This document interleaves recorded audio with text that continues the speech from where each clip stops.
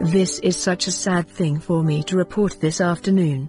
Just 2 days after we were all happy that Nigerians kindly donated to cancer patient, Maa Ahmed, for surgery she needed for ovarian cancer, Lib just learnt that Maa and her family scammed kind-hearted Nigerians. You see, Maa is really sick.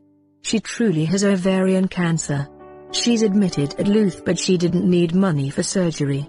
Because doctors had told Maa she was beyond treatment and no hospital in the world could treat her as she was extremely far gone.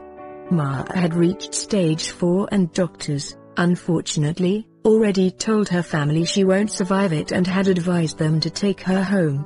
Her family instead used her situation to raise money from Nigerians. The doctors in Luth have also denied giving her family a medical report advising her to seek treatment abroad. Continue. Toyin Namaku, who was one of those who spearheaded the fundraising, as you read this, is at Luth right now with police officers. Some people also went to the family's home and the place is locked up. We'll share video from the scene at Luth, involving Toyin and one other donor later.